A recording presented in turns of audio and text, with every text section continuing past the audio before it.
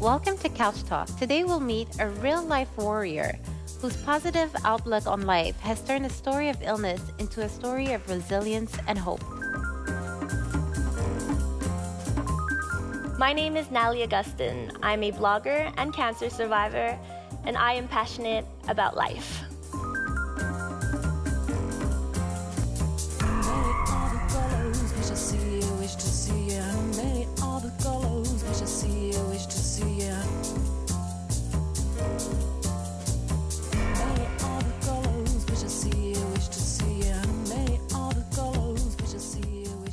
Nali, as you know, there's a lot of bloggers out there.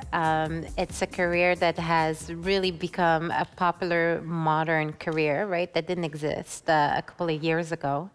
The most popular ones are fashion bloggers and event bloggers. There's so many, especially in Montreal.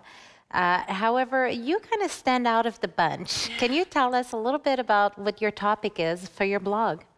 Well, Natalie.ca is my diary.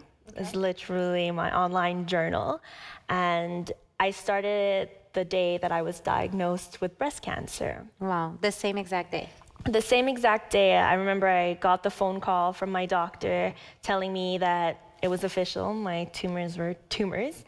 And I just had this reflex because I used to record everything anyways, and I was really big on just social media. It was fun to me, so at that point I just felt like I needed to express myself. And so I pulled out my phone and I just started recording myself and how I felt on that exact moment. And then after that, it was just like test after test and appointment after appointment. There was always something like happening, like a story to tell. And I just felt this need to express myself. And so I created my blog, and when I released it, there was over 15,000 hits in one day. Wow. And then I'd just get hundreds of emails from other women who are also in their 20s who had breast cancer saying, oh, I thought I was alone. And then now they found me. And then I knew I had something going here. And what's touching about this is that a lot of people do think that breast cancer is something that's more for older women. They tell you, I mean, I have cancer in my family, breast cancer. My mom had that. And so when I go do my checkups, they used to always say, don't worry about it. Worry about it when you're like over 30, and then, you know, but the odds of you getting it young are just slim to none, so don't worry. That's my exact story, is that initially I felt the lumps myself after taking a shower when I was washing myself, and I went to my family doctor, whom I was just going to see because of my annual checkup. And she told me, it's probably just a cyst, it's probably just fiber, extra hormones, it's normal in your 20s. And when she gave me a referral paper to go get checked, I misunderstood it was for an ultrasound, but I was asking for a mammogram. You know, when you think of like getting your breast checked, you think of a mammo. And when I gave my birth date, they would tell me, oh no, we don't see women under the age of 40. So immediately you think that it's not even possible, you know? So I thought it was important through my blog to just make that as public as possible so that people see that a young woman who's healthy, who's fit, who's active can get breast cancer. Right. I think it's important for people to know that and to go for checkups, even if they are in their 20s. Exactly. Now, what about the Natalie before the blog? What kind of person were you? I'm assuming you weren't really sure about what you wanted to do career-wise. Exactly. And I'm fairly sure you didn't expect to get diagnosed. No, last thing. Well, I graduated with a degree in communications. So the person I was, I guess I was always active. I was really into fitness and sports. I used to dance. I used to play basketball. I was always doing something new, and people loved that about me because they never knew what to expect. Me, it was a problem because I never knew what to pursue, just because I'm the type of person who's so passionate about life that I loved trying a lot of different things. And so I guess people already were interested about my life because they never knew where I was headed. One day I would be, I don't know, hosting an event here. I'd be doing a dance show there. So because I was so active on social media already, I already had this little following of like, you know, what's Natalie up to today? Oh, okay. Yeah. Did you have a blog before or? I didn't. I've always wanted to, and I actually auditioned for like Much Music Cool. VJ search, yeah, because that's something that interested me too. And everyone, after doing my audition video, everyone was like, "You have to start a YouTube channel. You have to start a YouTube channel." And that was like a few months before being diagnosed. So I guess that's where the idea of starting Nally.ca, my video log and writing derived from, is just me always wanting to do it, but never knowing what for. And then it's for an even better reason because it's helping others. Right, right. And did you know that it would become so popular once you launched it? Honestly, I was doing it for myself. Okay. Like it was my form of therapy. I'm just someone who needs to express myself. Like I have to let it out. Right. And that's what a diary is for. That's why Right. I call it the diary of a 25-year-old battling breast cancer, because it's just my thoughts on the moment. I let it out and I feel free. Right. And so when I released it, it was mostly just for my family and my friends, because I wanted to keep them updated, and repeating my story over and over again, it was kind of annoying. But then, yeah, when I released it, I guess it was that shock factor of like, that girl who's always been so active and fit and healthy has breast cancer. So The social girl. just got shared and shared and shared, and I've always had like thousands of views every day. It's pretty crazy. That's amazing. Yeah. And you mentioned keeping your family updated. How has all this impacted them? Because they seem very present in everything that you do. Yeah, for sure. It's been a huge shock to them, but the fact that I'm handling it well, which is why I'm handling it well, because everything that makes my family sad makes me sad. So it's kind of my motivation to make sure that I stay strong, just because seeing my mother cry is probably like the worst thing to me. Right. So they've been super supportive, but of course, since my spirits have been really high, they have no problem with it. But they find it pretty interesting that, you know, my life is out there in public, but they're enjoying the attention too. Are they? And they've done, did they do one of the breast cancer run with you also, if I'm not mistaken? Yeah, exactly. In 2013, we did the Run for the Cure, and we ended up being 130 runners more for Team Nally, and we raised over $27,000. So the Canadian Breast Cancer Foundation loved our story and loved our efforts, so they invited my family to be a part of their campaign this year. So my family is part of the commercials that are going on. That's amazing. Very cool. And how has this impacted your romantic life? Well, luckily, what's funny about this story is that it's kind of what created my romantic life. Well, it's because my boyfriend and I were friends before, and I was at a certain point in my life where I didn't really want to get into a relationship, and I just had a bunch of fears and barriers up, but I knew he always it was more than just friends, and he was interested in me, but I had my fears, let's just say. And with my diagnosis, he really showed up at every single moment that I needed him, and he went the extra mile when he could have easily got scared and back away. So what more does a woman need? You know? Seriously, talk about like showing your love for someone. Exactly, and he's been really supportive, and he's been probably key to me feeling confident and still beautiful no matter everything and all the symptoms I encountered, such as losing my hair. He loved my bald head, and he loves my short hair now. So did he shave his hair too? With that? Yeah, 'cause I know he some did. of your brothers, to in camaraderie, shaved their heads. Exactly, they broke the ice for me. They shaved my head, their heads before I did, and we just did it all in one day, and it became fun at that point. You know? That's amazing. I mean, you have such a great support group around you. It's key. It's key.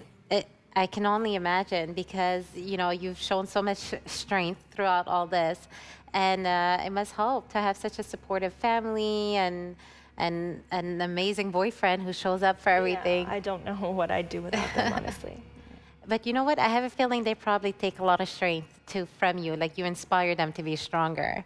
And I've said this before in fitness classes, because you take classes at Urban Body Studio, I do. and I do also. And I always think, like, if you can go right out of like radiation to workout, I mean, what excuse can anyone use that day? Right. I try to push myself and challenge myself as much as possible, but I think exercise is key to just beating it's prevention, right? And like often people feel tired after their treatments, and I'm like, well, did you take a walk today? Did you exercise? Did you break a sweat? And often after Urban Body, when I'm drenched in sweat, obviously, you know how it is, I feel even more energized than I did in the morning. Right. Yeah, the exercise kind of wakes you up and gives you the extra energy, for sure. And where do you see yourself now? I mean, you're in the final stages, right, of the radiation, and I'm almost done. You're almost done. Almost cancer-free. Can't wait. So, what are you going to do after? What are your plans for the blog? Okay, for the blog, what I found, Nally.ca was helpful to all women going through breast cancer on the moment. As soon as they would be diagnosed, that's life now. You go on the internet and you search your diagnosis, and they'd find me. And I want to continue to do that. I want to still be present even when I'm cancer-free, even when I'm done with it and I have long hair down to the butt again. I still want to be that girl that they search, that they see me bald, no eyebrows, no lashes, sick to the bone, and still smiling and still living life and still exercising and proving to them that, you know, you can still, you'll make it. You can still make it. You can still live. You can still be happy despite having this diagnosis. And that's what I want Nally.ca to be, just to constantly be online and be there for those who are newly diagnosed. And who knows, start my own foundation with it. Right, and for sure. And people can see you doing better and being healthy, and maybe they can follow you in you maintaining your health. Exactly. That's another plan. I have so many plans, I told you. There's always so many things I want to do, but yes, definitely that. The recovery journey is a huge part of it, where I end up kind of, because what inspired me is seeing other women and seeing where they were at. And I saw a woman who was diagnosed with breast cancer, and then she ended up being like this fitness girl, and she was like, had so many, like her body was amazing, she was jacked, she was strong, and I was like, wow, like if she went through it, then so can I, you know? Right. So that's probably also what I want to do with my blog. So you want to continue inspiring people? Definitely. Hopefully I can make a living out of inspiring people. That would be my dream, my biggest dream. Right, of course. I think you will. I have no doubt about that. I think you will. And I think, you know, a foundation would be great right now. Why not? You already have the following, so... Exactly. Specifically to young women with breast cancer, because I think there definitely needs to be more research on that and more awareness. Definitely. I mean, in the medical industry, I find that diseases that are specific to women are still a bit under researched. So I mean, Couch Talk is all about female empowerment, right? And I think one of the things should be a better education of the female body and the illnesses that we have. I felt my lumps myself, but it took me probably over a year to even do something about it. And if I could prevent that from happening, and that'd be another dream come true. Right, definitely. So with everything that you've gone through now and everything that you know now, what would you say to your younger self or to your pre-cancer self? My pre-cancer self? Honestly, nothing. Because I think everything happens for a reason, and that's just how life goes. Like, all the little dots end up connecting, and that's what I'm realizing today, that everything that I've been through in the past makes sense. So I have no regrets, and I wouldn't give myself a heads up for anything. No? Not a little tap on the shoulder? No, probably if I felt those lumps, then go get it checked immediately and not a year later. Okay. I prioritized a lot of other things than going to the doctor at that stage of my life. So. And is this the same advice you'd give to maybe a young woman who is just now getting the news? Yes, definitely. I think my biggest advice to them is to live day by day, not to freak yourself out, because it's going to be a whole lot of information if ever you do get diagnosed. And my biggest advice is to never hide. And I think that's what helped me. I think that's what Nally.ca is about. My whole diary was making my journey public. But then I had nothing to be ashamed about, because everybody already knew. And I could just go walk down the street with my bald head and no one would be like, why is she bald? It wasn't a secret. It wasn't a secret, and I think that's the biggest release. And you can continue living your life the way you always did if you just be yourself and don't feel like you need to hide. Especially something like that. I mean, what is there to hide? You know, it's life that happens. And it's an extra stress, you know, like having to wear a wig and like make up a story and stuff. No, just live your life and to the fullest and do everything you love to do every day. Well, you're definitely an inspiration. I hope that your blog continues for a very, very long time. Thank you. And you're already getting back in shape and doing all these things. So Trying. I think, if anything, it'll transition from, you know, recovery to just living a healthy lifestyle. So I can't imagine it not being inspirational, no matter what you decide to do. Right.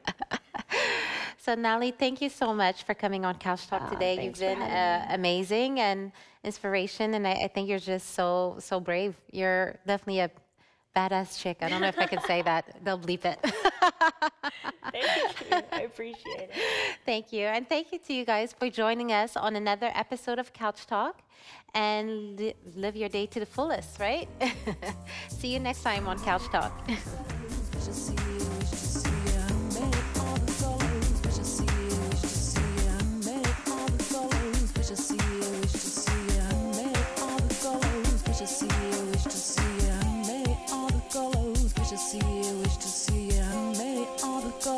Wish to see you, wish to see you, many all the colors. Wish to see you, wish to see you, many all the colors.